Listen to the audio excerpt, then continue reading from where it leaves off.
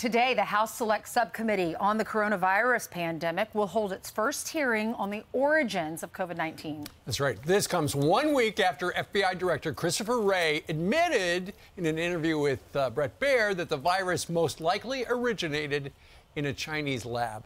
Two members of the Select Subcommittee, New York Congresswoman Nicole Malliotakis, along with Arizona Congresswoman Debbie Lesko, join us live from D.C. Good morning to both of you. Good morning.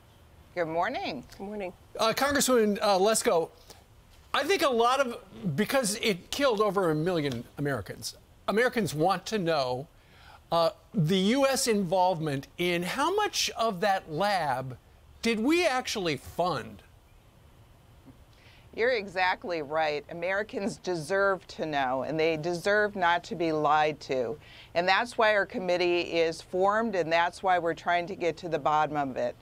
Millions of dollars went from the National Institute of Health to the EcoHealth Alliance. Of that, I believe at least $600,000 went to the Wuhan Institute of Virology, which now we believe, at least two agencies believe, was the cause of the lab leak. So why are U.S. taxpayer dollars going to fund a Chinese lab that's studying the bat coronavirus that may have killed over 7 million people in the world?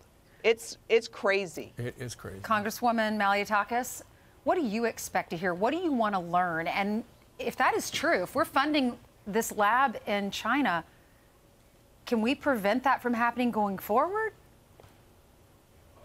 Well, that's the goal of this. For 2 years, the Democrats had stonewalled. They prohibited any hearing in this subcommittee to go after the origins of this virus. And if we don't know the origins, how we can prevent it from happening in the future. And it seems here that Dr. Fauci was involved in one of the biggest cover-ups in American history when he told us that it was not the lab leak, but instead it was natural origins. And now we're finding out more and more that there is an email trail. There were conversations had with scientists. He actually pushed for a paper to be released that debunked the lab leak, but yet now we're finding out from the various agencies in this administration that indeed what Republicans were saying all along and what we were accused of being conspiracy theorists for, that this lab leak did occur, is happening more and more. There's mounting evidence that there was a cover-up. And you know what? As of last Monday, this administration, the White House itself, has been denying that gain-of-function research was taking place. Right. It still defends gain-of-function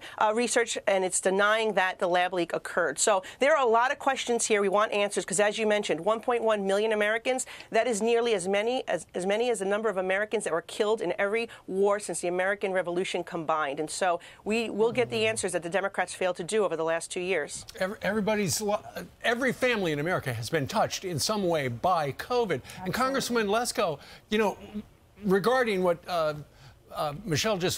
Nicole was just talking about regarding gain of function, you know, when Dr. Fauci has been up on Capitol Hill, he gets into a lot of legal language. He sounds like a lawyer. You know, they've got it down so that he's able to deny gain of function because of how they define gain of function at the organization he heads. Well, yeah, we have to be very careful how we ask questions because they can evade us.